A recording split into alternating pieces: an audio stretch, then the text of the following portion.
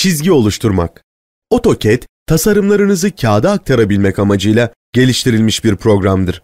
Bu derste AutoCAD'in en temel araçlarından line yani çizgi komutuna göz atacağız. Çizim alanında geniş bir dikdörtgen görünmektedir. Burası bizim çalışma alanımız olacak ve buraya şimdilik çizgi komutunun özelliklerini keşfedeceğimiz test ortamımız gibi düşünebilirsiniz. Çizgi çizmek için Draw yani çizim panelinde bulunan line simgesine tıklayın. Bu esnada komut satırına bakarsanız AutoCAD'in bizden başlangıç noktasını belirlemenizi istediğini görebilirsiniz. Devam edin ve ekranda herhangi bir noktayı seçin. Ardından her bir parça için farenizi taşıyarak birkaç nokta daha seçin. Çizgilerin oluşumunu görebilirsiniz. Bu teknik lastik efekti olarak adlandırılmaktadır. Yeni bir nokta belirmeden önce komut satırına bir göz atalım. Gördüğünüz gibi komutun 2 adet alt komutu parantez içerisinde belirtilmiştir. Örneğin komut satırında undo yani geri al komutunun baş harfi olan U harfini yazıp Enter'a bastığınız zaman geri alma işlemi gerçekleşecektir. Eğer birkaç işlemi geri alacaksanız hızlı erişim araç çubuğundaki undo komutunu kullanabilirsiniz. Alt komutlara ilgili komut aktifken çizim alanını sağ tıklayarak da erişebilirsiniz. Gördüğünüz gibi sağ tık menüsünde ekstra komutlar da bulunmaktadır. Şimdi bu menüden Close komutunu seçerek şeklin bitirilip kapatılmasını sağlayın.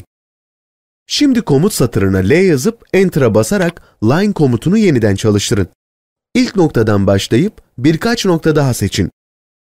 Birkaç fare hareketiyle çizgilerden oluşan bir şekil çizin. Çizgi komutundan çıkmak istediğimizde kullanabileceğiniz ilk yöntem Escape tuşunu kullanmaktır. Bu yöntemi çalışan herhangi bir komutumuzu iptal etmek için kullanabilirsiniz. Şimdi Line komutunu yeniden seçerek birkaç çizgiden oluşan bir çizim oluşturun. Bir komuttan çıkmanın diğer bir yolu da sağ tıklayarak menüden Enter'ı seçmektir. Bu neredeyse bütün AutoCAD komutlarını uygulayabileceğiniz bir yöntemdir. Çizdiğiniz şekil herhangi bir geometrik değere sahip değildir. Şimdi gerçek boyutlara sahip bir çizim oluşturacağız. Bu uygulamaya geçmeden önce tüm eğitim boyunca sizlere yardımcı olacak bir özelliği anlatalım. Örnek derslerimizde çizim aşamasında nesnelerin ekrandaki boyutları ile ilgili sıkıntı yaşayabilirsiniz. Bu gibi durumlarda durum çubuğunda Grid Display düğmesini sağ tıklayın. Çıkan bağlam menüsünde Settings menü öğesini seçin. Çizim ayarları iletişim kutusu açılacaktır. Bu kutuda Snap and Grip sekmesinin aktif olduğuna emin olun. Bu pencerede Snap Spacing yani kenetlenme aralığı ve Grid Spacing yani ızgara aralığı bölümlerindeki değerlere dikkat edin. Bu değerleri kendi dosyanızdaki değerlerle eşlediğiniz zaman ekranda aynı boyutlara sahip çizimler oluşturabileceksiniz.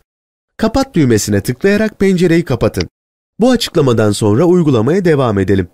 Çizgi komutuna tıkladıktan sonra ekrandan bir nokta ile başlayın. İmleci sağa doğru çekin.